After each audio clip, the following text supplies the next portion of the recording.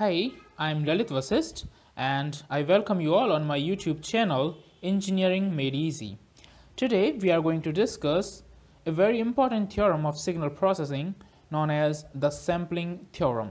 But before discussing the theorem of sampling, I will tell you what is sampling and what is the purpose of doing this process of sampling. So what happens in sampling? In the process of sampling, we convert a continuous time signal into discrete time signal. So what does it mean? Here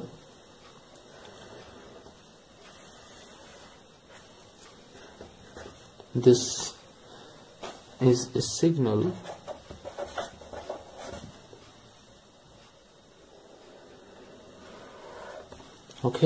this is a signal and the time axis.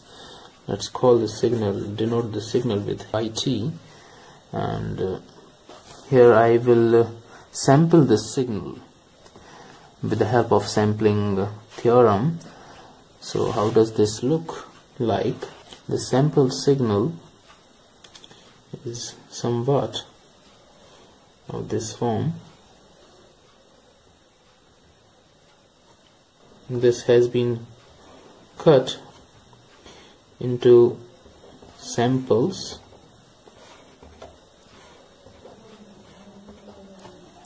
So this is the sample signal. I am denoting the sample signal with ST here. Any continuous time signal is a signal that is continuous in time. It means it has certain value at every time instant. So it is continuous in time. So if I cut the continuous time signal into some time instance, at some time instance, and then it will not be continuous in time. It will have certain values at fixed points in time. It means there will not be value for each time instant. So it will be converted into a discrete time signal. So this is a discrete time signal. So the sampling is basically used to convert any continuous time signal into a discrete time signal. Generally, after the process of sampling, we do another important process known as quantization.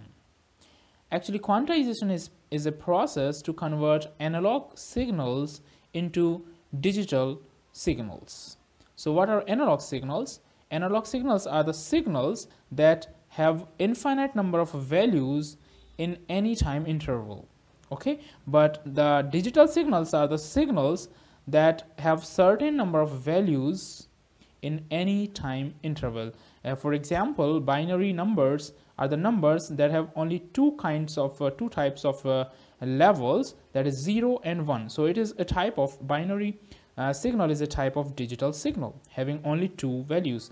Another kind of digital signal may be a signal having values like 1, 0, 2 and 3, and again 1, 0, 2 and 3, like this. So only the 1, 0, 2 and 3 values are repeated again and again. So it is not having infinite number of values, only certain levels are present. So it is a digital signal. So to convert any analog signal into digital signal, we first convert that if it is continuous in time analog signal, then we will first convert that continuous time signal using sampling into a discrete time signal. Then after converting it into a discrete time signal, we will do the process of quantization. In the process of quantization, we will cut that discrete signal into certain levels by having certain levels by drawing horizontal lines. So in that process, we will just round off that values that are nearest to a level. If certain value is near to any level, then we will round off the nearby values to that level. So we will have a certain number of levels of amplitude, and hence we can say that the analog signal has been converted into a digital signal. So this is the process of quantization that is followed by the process of sampling.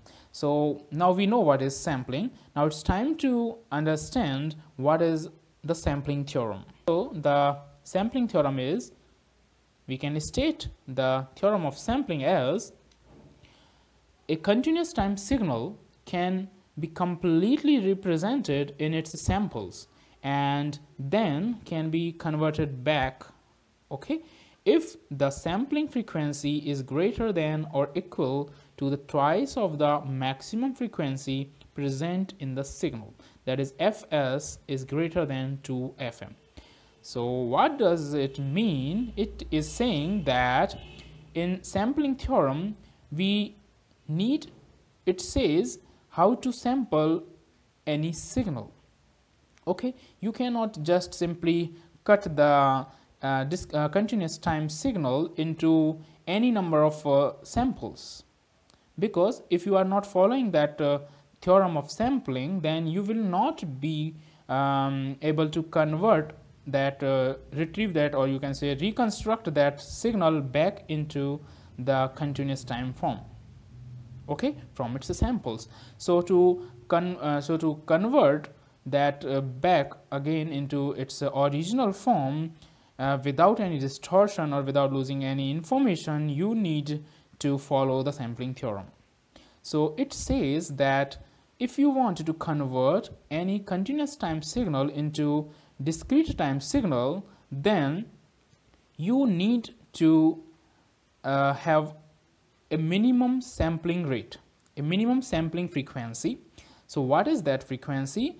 If any signal has that is to be converted into, that is to be sampled, has many number of different types of frequencies, okay, it has various kinds of frequencies, then you will see what is the maximum frequency present in that signal to be sampled, and then we will calculate, we will take twice of that maximum frequency present in the sample, and now our sampling frequency is just should be greater than or equal to twice of that maximum frequency present in that signal that is to be sampled. So Fs is what? Fs is the sampling frequency, okay, it is the notation for sampling frequency, and Fm is the maximum frequency present in the signal that we are going to sample. So this is an important theorem and used extensively in the signal processing. So as I have already told you that for converting the continuous time signal into discrete time signal, sampling is used, okay. This is done by using sampling theorem. It is essential to take sufficient number of samples to completely represent a signal by its samples, okay, to reconstruct a signal without any distortion, okay, or without any overlapping, okay, to reconstruct the signal back to its original form from its samples. We have I have already told you this. So this is all about the sampling process, what is sampling theorem, what is quantization, why do we need the sampling process, and why we need to follow the process of sampling, why we need to follow the sampling theorem, okay, so that we can reconstruct that signal without any distortion back into its original form from its samples. So this is all about the sampling process. Friends, for more such videos you can subscribe my channel Engineering Made Easy, and please don't forget to like and share the video if you liked it. For more detailed information you can visit my blog www.engineeringmadeeasypro.com. its link is given in the description of this video. You can check it, and see you soon in the next video. Till then, bye bye.